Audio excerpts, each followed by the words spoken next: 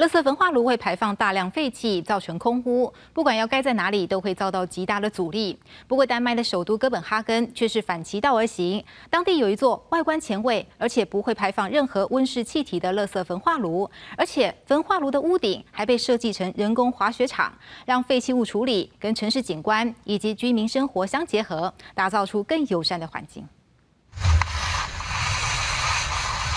沿着绿色坡道一路奔驰而下，体验另类的滑雪快感。但不要误会，这不是人工滑操场，而是丹麦首都哥本哈根 ARC 垃圾焚化炉兼发电厂屋顶特地设计出来的人工滑雪场，取名为哥本山丘。绿色坡道采用特殊合成材质，质感柔软，跟雪地类似。这对喜欢滑雪但国内又缺乏山坡的丹麦民众而言，绝对是一大福音。It's like a very slippery, icy. Piste, but it's super fun. And once you've tried 2 or 3 runs, it feels more and more natural. So to ski inside the city is fantastic. Instead of having to go 6, 7, 8, 10 hours to a ski destination, you can be here in 10 minutes.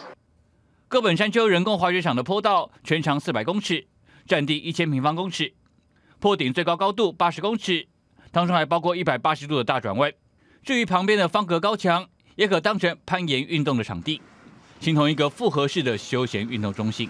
So we are like a mountain resort, just narrowed down in a small area, and that's what we want to give people the feeling of being on a vacation just for 4 hours.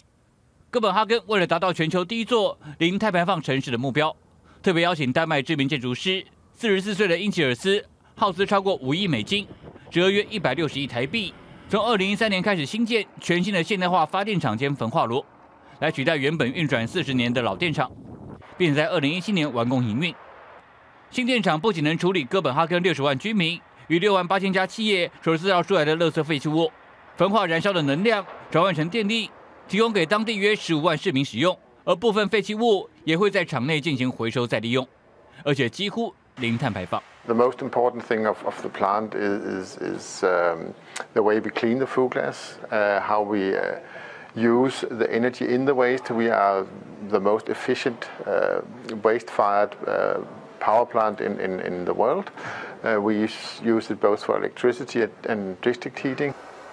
透过精密技术的串联，把以往灰蒙蒙、死气沉沉、专门制造空污的焚化炉跟发电厂合而为一，同时又附加了休闲娱乐的功能。 打造出环境友善的生活空间，创造双赢局面，相信也是许多城市需要借鉴的理念。记者郑远清报道。